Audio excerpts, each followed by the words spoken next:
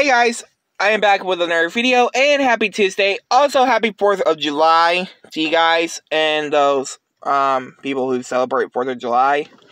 Yeah.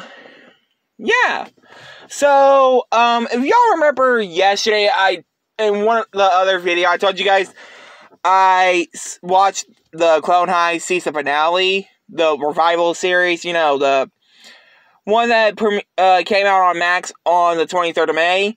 Well, I watched every episode of it.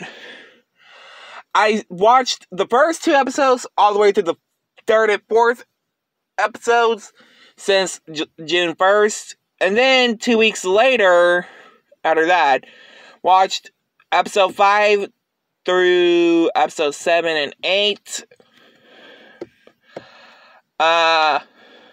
Pretty good episodes. And then about like 5 days ago, I watched the revival, the episode 9 and 10, which was actually the Clone High 2023 season 1 finale.